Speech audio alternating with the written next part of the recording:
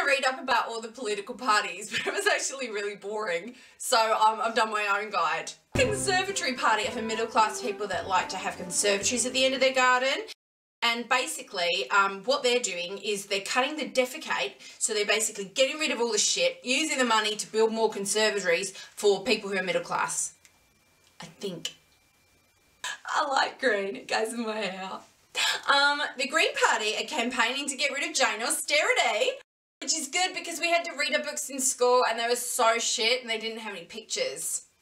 So the Labor Party is run by a millipede, but it's okay because he speaks human, but he's not like the Human Centipede because that film was absolutely disgusting.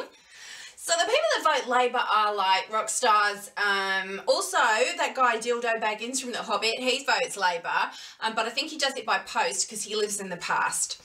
And a lot of women vote Labor because they've been through like a 9-month labour because they didn't use a non-dom, and so he really likes those as well.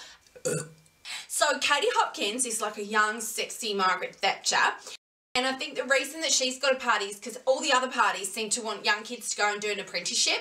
And she went on The Apprentice and she became really famous. So I think they gave her own party. But that's my election special. Because anything's going to be better than the coalitions that we have at the minute. Because like it was pretty obvious that Cameron Diaz, Dr. Legg, there was never going to be any sexual chemistry there.